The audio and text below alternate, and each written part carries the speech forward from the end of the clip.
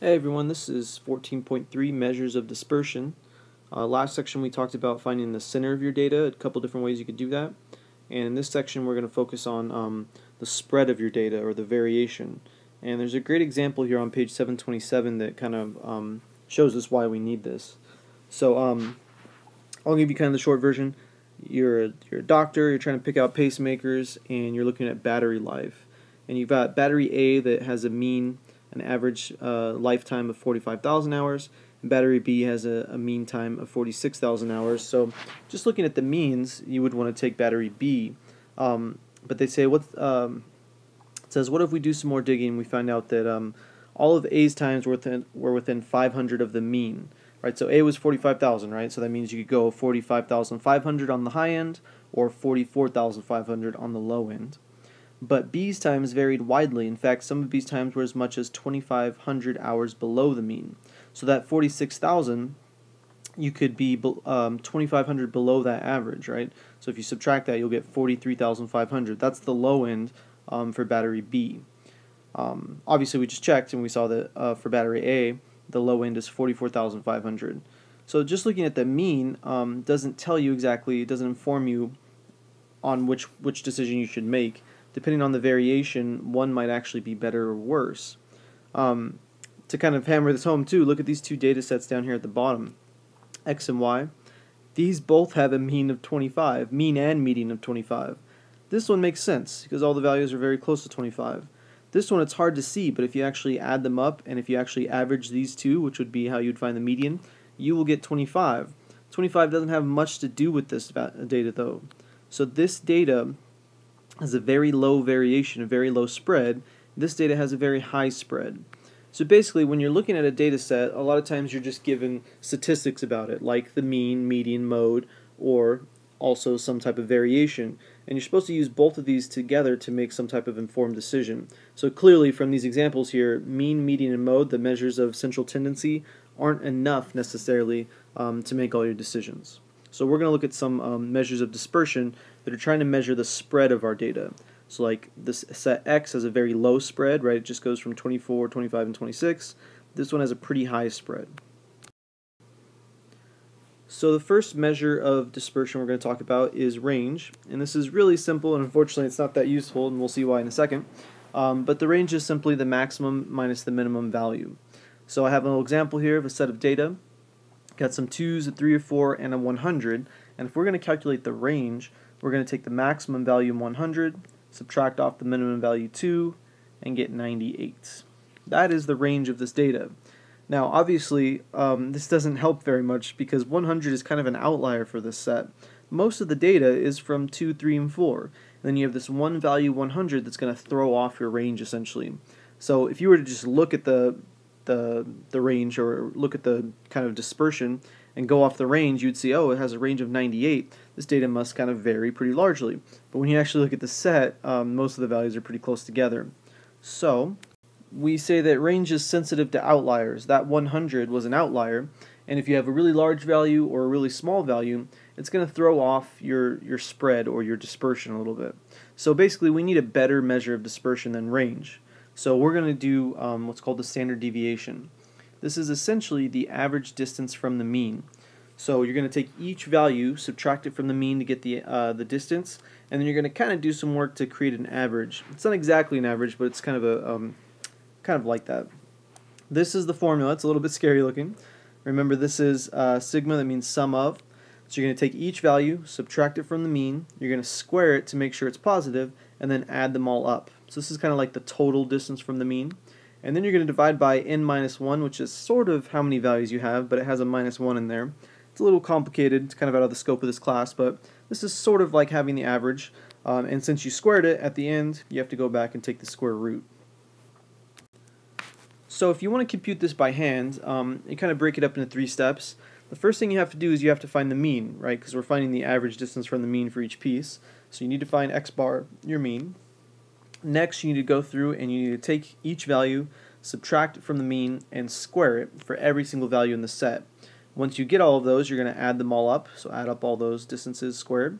You're going to divide that by n minus 1. It's kind of like taking the actual average. but then you have to take the square root because you're technically getting the square of the answer that you're after. So here's an example on page 734, number 4. We have a pretty small set of data here, and it's still not a very nice thing to have to do by hand. I've already done some entries for you, so you didn't have to watch me write each line over and over. So let's kind of walk through this first line here. First of all, this is your data over here, so these are just your data here, 8 through 9 essentially. And then for each, the first thing you have to do though, since you're doing x minus the mean, is you have to calculate the mean. So down here, the easiest way to do that is, since you have all your data here, add them all up, right? The sum of all your values, in this case is 48. And then if you want the mean, remember it's the sum of the values divided by how many you have. And if you count these, there are 8 of them. So sum divided by n equals 6. That is our mean here. So in our first line, 8 is our value, and we're going to subtract the mean from it, and we get 2. So that is the distance from the mean. The next thing you have to do is take that value and square it. Remember up here, x minus x bar, that's exactly what we're calculating over here. So our distance is 2, so this is 2 squared. 2 squared is 4, so that's our entry over here. And you're going to go through and do that for each value. 4 minus 6 is -2, -2 squared is 4, 7 minus 6, etc.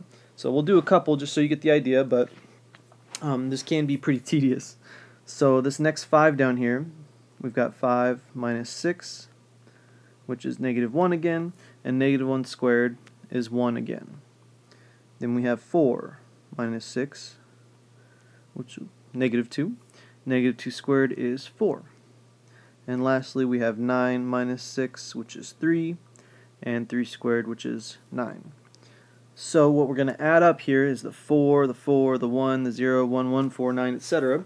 And we're going to throw that total down here, and I believe it should be 24. Alright, so that's kind of the longest part of doing this by hand. And notice, this is a pretty small data set. There's only 8 values. And most of the time, if you have a set of data that's only 8 values large, you can't really say that much about whatever you're studying, right? You mostly want pretty large data sets. So you can imagine if you had 100 values and you had to do this huge table for each value, it would take a long time. Let's finish this off and then we'll talk about how we're going to do it in the calculator.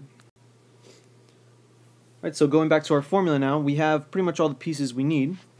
We just calculated the this piece here, the sum of all the x minus x bars squared. Right, that's what the table got us. That was our 24. So if we plug that in, we have the square root of 24 over, and then n was 8 because there are 8 values, so it's 8 minus 1. So this is the square root of 24 over 7. So in the calculator, if you throw it in there, divide 24 over 7, then take the square root, you should get about, rounded to 2 decimal places, 1.85. And I think this is a pretty reasonable standard deviation. It's relatively low. It's kind of saying that our data on average varies about 2 points, right? So like if you look at some of our values, we have a 8, 4, 7, 6, 5, 5, 4, and 9. Some of those distances, like what's the largest one? I guess the range would be 9 minus 4, which is 5.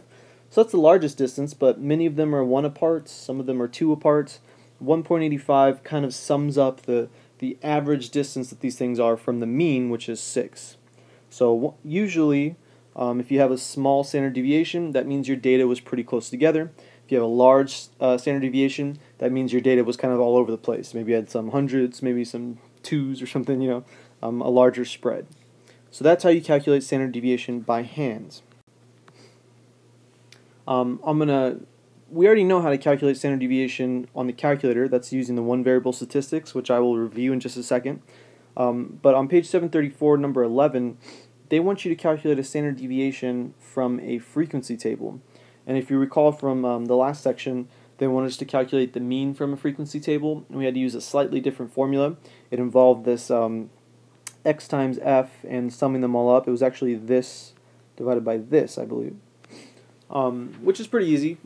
But now we have quite a bit more work to do. And again, the more values we have, the more complicated this is going to be.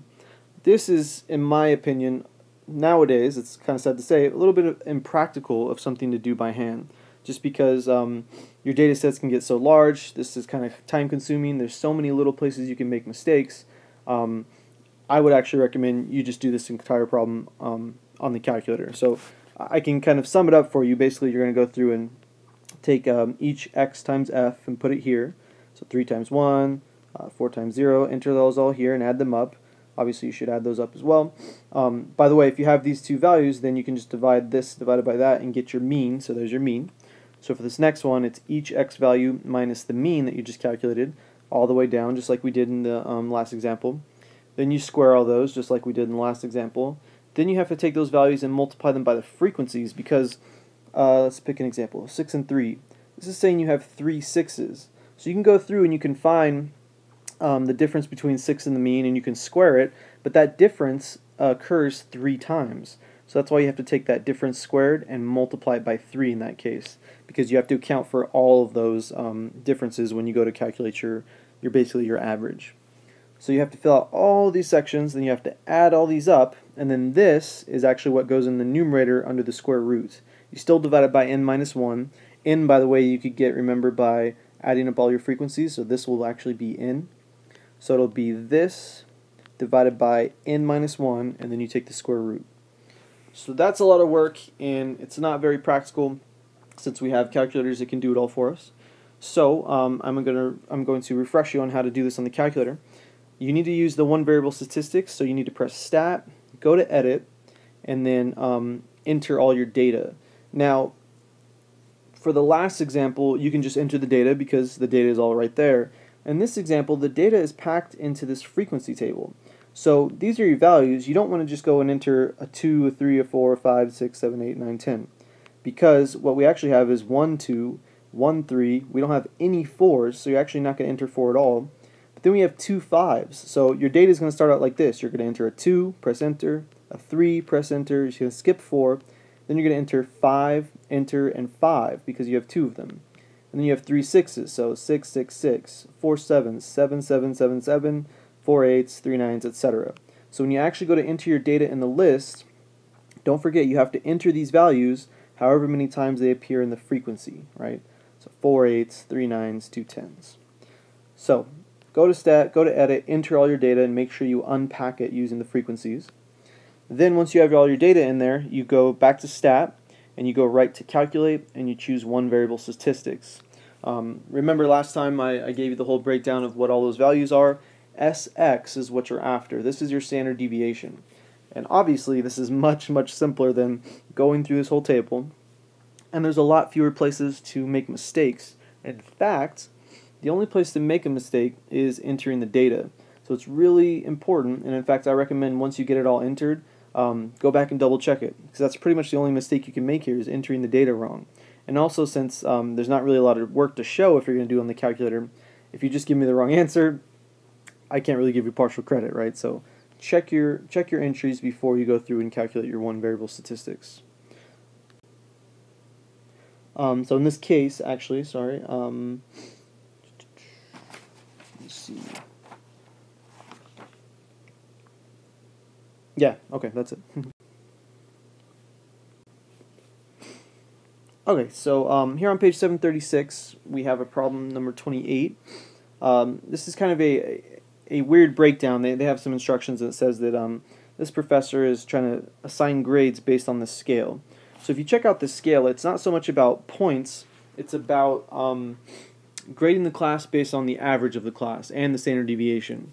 So first of all, your average is right in the middle. So if you scored the average or close to the average of the class, you got yourself a C. Now if you score the average plus half a standard deviation, that's what this is saying, mean plus 1/2 standard deviation. If you score above that, you can get a B. Or if you score above the average plus 1.5 standard deviations, you can get an A. So this is kind of an interesting way to break it down, where your grades are all based on how everybody else in the class did. So what was the mean and what was the standard deviation. So for this problem 28, we have a list of class grades, and the question is, what grade does the person earning the 74, this one right here, what grade do they get? So in order to answer this question, the first thing we have to do is find out what is the mean and what is the standard deviation. So mean and standard deviation, again, you can just take this data and throw it right into the calculator, do what we just did last time. probably have to clear your old list, but go through, enter all the data, calculate your one variable statistics, and in this case, you should get a mean of 72 and a standard deviation of about 3.5. Okay, and again, those are just going to be given to you from the one variable statistics. So first of all, our mean is 72, right? And the grade that we're looking at is 74. So the first thing to notice is that 72 is greater than 74, which is our mean. So that automatically means that on the scale, right, this is the mean, we're bigger than it. So we know we're not getting a D or F, so that's good. We're passing. We either have a C, B, or an A. So now the question is, are we above the mean plus half a standard deviation, or are we above the mean plus 1.5 standard deviations?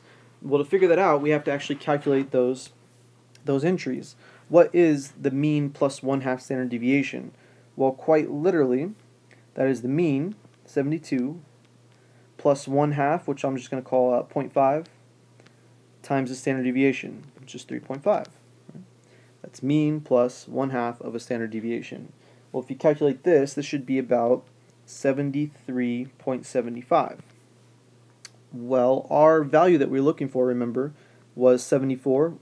So it looks like 74 is going to be somewhere on this side of this marker, because that marker is at 73.75. That's right here, and ours is 74, so we're in the B range, which is good.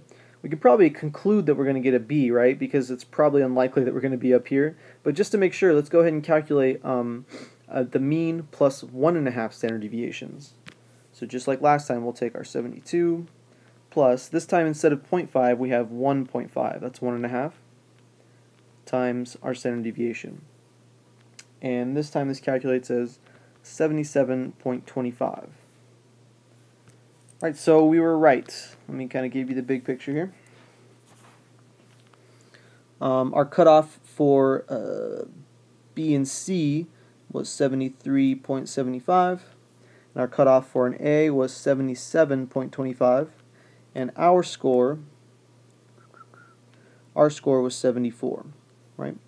And again, this was the C range, this is the B range, and this is the A range. So we are solidly here. Actually, we're not solidly, we just kind of passed up into the B range. So according to the scale, with the standard deviation and mean that we get from these values, the person earning the 74 would be here in the B range. So they're going to earn a B. And that is the answer to this question. That person earns a B. So this is definitely a weird way to do grades, but the concept in here is that you're taking a set of data, essentially, and you're splitting it up based on the mean plus some standard deviations or minus some standard deviations. And that concept is going to be very important for the next section. Right, so that's it for this section. Make sure you let me know if you have any questions. Definitely get used to the calculator and calculating those one variable statistics. And again, the most important part to that is very carefully entering the data. Let me know if you have any questions, and keep up the good work.